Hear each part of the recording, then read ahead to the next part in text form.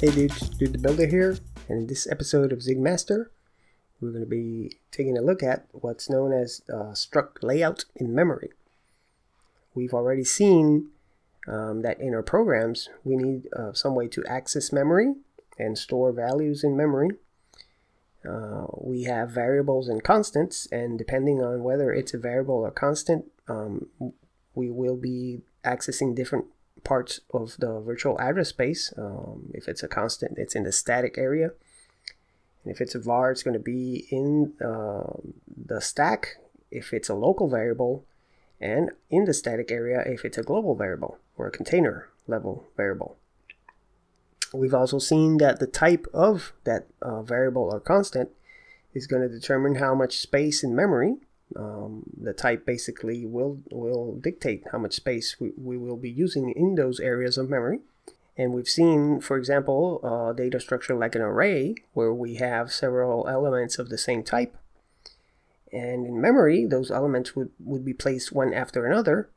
And the alignment of the type, the natural alignment or the alignment that you can specify explicitly, will determine how those elements would be placed one after another. In the case of a struct, since we can have fields of different types, this idea of how to place them in memory isn't so simple. And there are several approaches to this, which Zig covers in different ways depending on the type of struct. We've only seen up till now the native Zig struct type. In the previous video, we covered that, and this video is going to be covering the memory layout of that native Zig struct type. Okay. Later on, we will talk about pack struct and extern struct, which have a different memory layout, and we'll cover those when we reach those topics. So to begin with, let's say that we have this struct S, which has three fields, A, B, and C. And let's say that A is a U8, which would be a 1 byte field, basically with an alignment of 1. We have B, which is a U32, which takes up 4 bytes and has an alignment of 4. And we have C, which is a U8, once again, 1 byte, an alignment of 1. Okay? And once again, we have this hypothetical memory area here, starting at address FF00, going all the way up to FF08. So we basically have 8 bytes here of memory. Now, you might think that, given that we have here the first field of this struct is a byte, okay? We also have a byte here, the field C. And the alignment of field B is going to be 4, so we have alignment 1, alignment 4, alignment 1.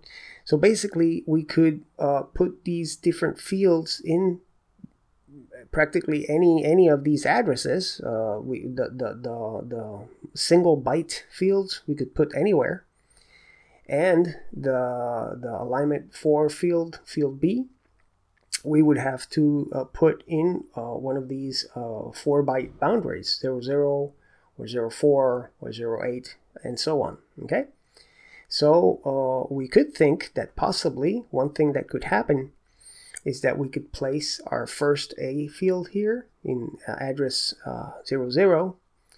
That would occupy just 1 byte. Then we have to put field B at a 4 byte offset. So we could put it here in address ending in 04 that occupies 4 bytes. And then field C would go after that. It just takes up 1 byte and it's at address ending in 08. And here we have these 3 bytes is what is known as padding. Okay, these 3 bytes are part of the memory area taken up by the struct, but they don't actually have data. They're just filling up the space necessary to place this second field in its 4 byte boundary according to its alignment. Okay, so what happens here is that this struct, even though we have this field C over here taking up 1 byte, we would need, after this byte, we would need another 3 bytes of padding after field C. In order for, if we were going to place another one of these structs, let's say in an array of these structs, the next one would have to be at a 4-byte boundary, because a struct will take the alignment of its largest alignment of the fields. Okay, so if we move back here, the largest alignment of this struct is 4. So the alignment of the struct itself is going to be 4. And this basically makes it so you avoid problems. If you choose the alignment, for example, of the byte to be the alignment of the struct, that means you could put the struct anywhere. But then you would have the problem that finding a memory, a 4-byte boundary for the B field could become difficult. Okay, and it could cause your struct to be really inefficiently structured in memory. So once again, with this type of use of memory for the struct would basically end up having a size of 12 bytes, because we would have these 4 bytes here with the 3 bytes of padding, the 4 bytes taken up by the U32, then the single byte, and we would need another 3 bytes after this. So the next struct would be at a 4-byte boundary. Okay, but Zig is not going to do that. As I said, the struct is going to have the natural alignment of its largest natural alignment. In this case, it's 4. Okay, so this struct can only be placed at a 4-byte boundary, as we can see here. So we're no longer have the liberty to place it anywhere in memory. And what's going to happen is that Zig is going to rearrange the fields in a way that it can make the most optimal use of the memory. It's going to put, for example, it's going to place field B first. It can put it here at the 00 address, because that would be at a 4-byte boundary. It'll take up 4 bytes. Then it can put field A next at precisely this 04 address. Then immediately it can place field C, which is another byte, alignment of 1, at address 05. There's no problem with that.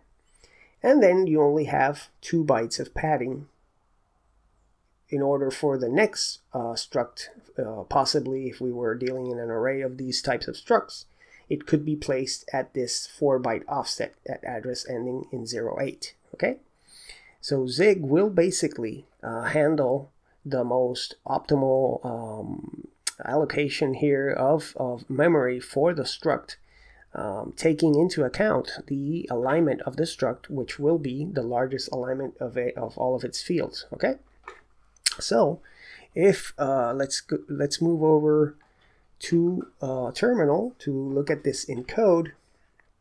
I have here precisely, I'm defining that struct just like we just saw with our fields A, B, and C. And here I'm defining this little layout function. It's a utility function. It's going to take a pointer, a constant pointer, to one of these types of structs. I'm going to be using here several built-ins. In this case, first of all, the size of built-in will tell us the size of this type. The align of will tell us the alignment. And then we're going to be using here a little comp time inline 4, because we're going to be dealing directly with the fields and the types of the fields here. First of all, we're going to be once again seeing the size using once again the built-in the size of. We're going to be taking a look also at the offset, and this is the byte offset of the field in memory from the base offset of the struct itself. Okay, so there we can see more or less where these fields are being placed, and we'll see the alignment, and finally we're going to see the actual memory address. Okay, so here in main we're just defining here an instance of this, the constant s, and we're passing in a pointer to that constant to our layout utility function. So let's build and run this, and as you can see here, it's indeed telling us that the size of S is 8. Okay, so as we saw in the presentation, it is making an efficient use of memory. The alignment indeed is 4, because that's the alignment of the largest alignment of all the fields is 4.